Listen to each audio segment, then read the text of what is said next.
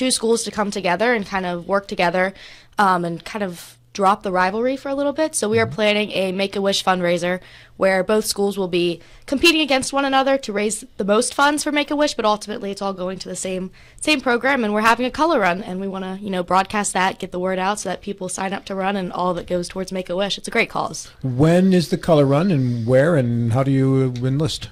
It is April 29th at 4:30, and it's at Musselman High School on their cross-country course. And how far will you run? I won't be running, but it is a 5K. Smart move. Yeah. You can run, though. I mean, I can. You played soccer and lacrosse. Oh, yeah. You can run. I can run, but today I won't be running. You'll be organizing. I'll be organizing along with Addy, yeah. Yeah. How much you guys hope to raise? We're hoping to raise $5,000 collectively between the two schools. So, yeah. And why the Make-A-Wish Foundation? Addy kind of introduced it to me. I'll let her kind of go on with that one. So our school is a Jostens Renaissance School, which is just this organization that centers their schools around helping kids, not just for athletics, but for their grades and their attendance and things like that. So they have this global conference in Florida every summer. And I got to go this past summer with my school. And this past school did the same thing with Make-A-Wish, where they had two rival schools. And basically this conference is just to steal ideas from other schools. So that's just what we did. Oh, well, that's a good thing to steal. Yeah. Right? If you're going to take something, that's a great cause. Right? Mr. Gilstrap. In the news this morning, when we're promoting this the Make-A-Wish fundraisers, there's the color run. I'm going to ask you what that is. And then there's one that's called Egg Rob's Yard, which is, I don't want the real phrase to be on a soundbite with me. What do those mean? So the color run's just going to be a 5K typical race, but instead of just kind of running through the path, you have people throwing color at you. So you'd wear like a white T-shirt, and by the end of the race, you're kind of covered in color. Egg My Yard, what? Chalk? It's like a powdered paint type thing. Okay. Yeah, so just kind of add some fun into the race. And then Egg My Yard was something that Olivia Travis started because she was Miss West Virginia's Outstanding Teen. She has a very, very lengthy resume with all of that pageant stuff. She's so impressive. But she started that, and it was basically where kids just become the Easter Bunny. So we packaged eggs. I think there was in total 1,000 eggs possibly. And then we just go to different houses. I think there's about 30 houses, and you just basically created Easter egg hunt for the kids. It was a really cool experience. Good. Yeah. Egging means something different to me. And I thought, who would volunteer for this? Yeah, no, it does sound a little different, but at the end of the day, it's awesome. I think that says something about Mr. Gilstrap's youth, is what he's alluding to right there. Yeah. Make-A-Wish Foundation is a national foundation. Are the local subsidiaries, the $5,000, is it going to national, is it going to stay local, or what will happen? It'll be going directly towards a wish for one kid. For one kid. So a local kid? We're hoping it's local, yes. Okay. But do you have a say-so on who it would be? I don't believe so. They'll pick it for us, but we have a regional advisor, so it'll be in the Morgantown area to us. So anywhere between that will be where the kid is living. So. Okay. Now, it's generally a kid that is having medical problems, severe medical problems. So. What kind of support are you getting around the schools for this? I would say we're having a lot of support. We're trying to kind of pass off the fundraiser options to all the clubs within the school, so that way we get everyone involved, and it's not just like a student body or a student government fundraiser. So we have Science National Honor Society doing stuff, National Honor Society, Trium Music Honor Society. There's a lot of clubs that are trying to participate so that it's like school-wide and not just one club oriented. We were talking about the post-COVID social issues in school just a few minutes ago. From your perspective, things have been normal for, about a year, give or take? Does it feel normal again? Does it feel like a real high school experience? I would say it was. Our leadership class at Musselman, we worked hard last year to kind of halfway through the years when we stopped wearing masks. So I think when we hit that point, we tried to get back to the way things were, but it still wasn't like a full school year. So this year we really tried to work hard in the summer to plan out each of our events and go back in time to see what we used to do and how to get it back up there and improve on the events that we've done in the past as well.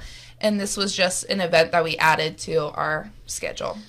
Are your fellow students anxious to join clubs and show choirs and track teams and all that? Is that feel like it's back to normal? I would say it's back to normal for the most part. I don't think it's too much anxious or too much worry about COVID anymore. Thankfully, I mean it was hard for us, definitely, but yeah, I would say it's back to normal. Chloe talked to us about what the Good Time Show Choir did during COVID, Addy, to try to keep them involved and make things as normal as possible. Not that you could be normal at all during those times, but what about at Musselman High School? What was it like for you going through that, and what happened to help alleviate some of your issues and stay part of the community? What we tried to do in our leadership class was we took our ideas that we have done in the past. So we did like spirit weeks and stuff, and that's a big thing at our school. Like we go all out in our spirit weeks. So we try to take our big events that we've done in the past and kind of just alter them in ways that we could still be able to do them in under those circumstances. So for our spirit weeks, we still had them, but like you still had to wear your mask and stuff. And then kids that were click, they worked online, they were able to still participate. They could send in their pictures of how they dressed up online, or even on their Zoom calls, they were dressed up. So we tried to take our ideas and just kind of alter them in ways that we could still be able to do them, but it just wasn't up to our standard that we usually do them. When this happened, I can remember lots of discussions in March of 2020 about your generation, because my sons are 28 and 25 now, but they grew up with phones, right? Yes. And it's not uncommon once you guys hit a certain age, and I'm sure you're kind of at that age now, although you guys might not, maybe you don't do this, but a lot of kids in your age group do, where you could have 4 kids at a table, no one's talking, everybody's doing this, and they might even be texting to each other at the table without actually lifting their heads and talking. So when this started, and it was, well, the kids are going to have to go home for a couple weeks, then we'll see from there, but nobody really believed it would just be 2 weeks. I thought, as did many others, that, well, this generation is uniquely qualified to handle a situation like this because they communicate so much over their phones anyway, right? Yeah. But it didn't really work out that way. Yeah, no. I feel like since we were always accustomed to using our phones, being online, it kind of made the transition a little smoother than had it been, years in the past where that technology didn't exist. But at the end of the day, I mean, it was months. It was almost a year of, going back and forth between not seeing people and then seeing people and then, wearing masks. It was still very hectic and very stressful for a lot of kids, myself included. It was not the best time. So definitely glad that it's transitioning out of that. Addy? I think it was just hard because you think about yourself and you think about the people that came ahead of you that didn't have all these restrictions, and you saw like the things that they were able to do in their high school career, and you kind of weren't able to do the same. So I think that made it even more difficult knowing what you were missing out on, instead of just like, being like upset at home, but you kind of knew what you missed. Like you knew you were missing a homecoming, a prom, and these were things that it's important in your high school career. So I think that was the most difficult part. Did you both get set back academically? I don't think I necessarily did. I tried to stay on top of my schoolwork, but I do know there's a lot of kids that, fell back, and that's why schools transitioned into the 8 periods, the blocked scheduling, so that people could have credit recovery. So we're going back, Berkeley County Schools is going back to the 7 periods now that COVID's kind of... Next year, done. or Yes. they've done it now already? Next year. Next year, okay. yeah. I think when a lot of things were online, it was basically on you if you kind of put in the time, if you got on your Zoom classes to do the work and stuff. So I think if you set yourself a standard that you got on your Zoom classes every day, you turned in your work and stuff, and you kept up on your academics, then you would stay kind of at your level and academically. What did Cade tell you it was like at college going through that?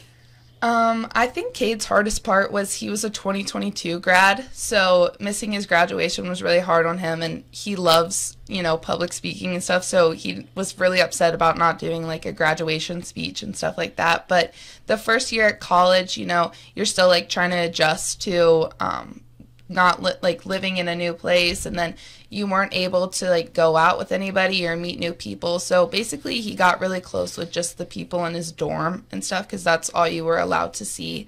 So he was kind of like a freshman 2 years, like being able to go out during his sophomore year. So Did you just tell me Cade graduated from college? no, high school. Oh, okay. Yeah. I say, wow, that kid's smart. He got through college in like 2 years. Wow, that's pretty impressive. You're going to graduate this year in another, month and a half or so.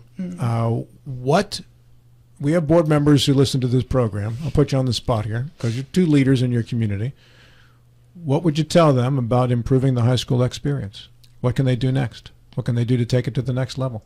Oh, gosh. Academically, socially, activity-wise, whatever you'd like to address. I don't know. I don't know either. That's a We'll big wait here question. quietly. No. It's a big question It because is you a have big to think question. back of, like, you are two people who excelled in all aspects of high school. So to you might think, hey, you know what, as far as I knew, everything I needed was there. What about some of your classmates? What do you think they need? I think maybe increased communication could benefit. Getting the word out about, for seniors, graduation scholarships, all of that stuff. It's a lot to take on. It's a lot of things that you've never encountered before. So I think increased communication on all levels between all the grades and the school and the county, all of that could really benefit students, moving into the future. I know that's something that I probably would have enjoyed or, benefited from if it was a little better. That's my experience. That's what I would say. I mean, I agree with Chloe, and I'm gonna like kind of carry off her. I feel like guidance into the next steps could be more beneficial. I feel like once we hit graduation, it's kind of all of high school is kind of just prep for graduation instead of prepping for our future. So, giving us opportunities to not like look for different career opportunities, look at different colleges and the application process and scholarships like that, she said, I think would be beneficial to us if we had more of that. Now, when I was in high school, that was the job of the guidance counselors. Is that not what they do anymore, or is it? It is. I think part of the issue is we're moving into a very electronic universe, and so a lot of things that you see are being posted on like Instagram accounts and all that. And so us younger kids, that's what we're used to, but the older generations that are like teaching us and that are trying to instill that in us, they're not necessarily as up to date. And so we're like, it's just like a disconnect between generations and what we use to communicate. And I think that's something that could possibly, if that wrapped itself around and came full circle, I think that would be very, very beneficial. Got about a minute left to wrap up the Make-A-Wish Foundation event April the 29th for me. You want to do it? Just like a reminder, we have our Make-A-Wish week coming up. Ways that members of the community can donate is we are going to link. We have websites that have our goals and how much we have raised so far, and they'll be on the Musselman High School homepage and the Martinsburg High School homepage, so people can go on and donate. And also look out on social media for the different events that our clubs are hosting. And our big color run is going to be the 29th at Musselman High School at 4:30. Well done, ladies. Thank you. Thank you. Chloe Thomas, Addy Miller, and maybe we see you again before you graduate. That's a good possibility. I feel like I've been here a good bit recently. One more, like I said, one more punch and you get a free sandwich. I didn't even have to use my GPS to get here today. Easy. Hey, 9:57, final minute next. Stay where you are. We'll be right back.